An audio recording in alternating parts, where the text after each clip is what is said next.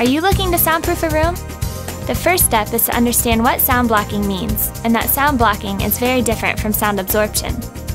To begin, I have to introduce some light physics here. Sound transmitting through a wall is actually energy. It vibrates through common surfaces, whether it's concrete, wood floors, or drywall. To completely stop a sound wave, the barrier has to be wider than the length of the wave. Notice how the high-frequency waves of the singing are shorter than the width of the wall. This makes it hard for these waves to pass through. On the other hand, the low-frequency waves of the guitar are much wider, making low frequencies the most difficult to soundproof. Sound blocking, or sound isolation, involves stopping sound waves from passing into areas where they aren't wanted. The key to stopping sounds from traveling through walls, ceilings, and floors is adding mass, which generally means building thicker walls and suspended floors and ceilings with heavier materials. Many sound barrier products are available on the market today. Each material is usually STC rated.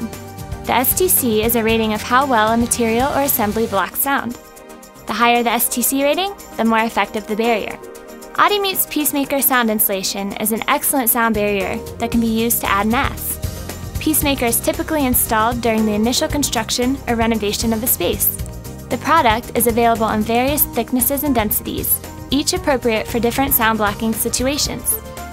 6.4mm Peacemaker, for example, is specifically designed to reduce structural noise and vibrations produced by lower frequencies.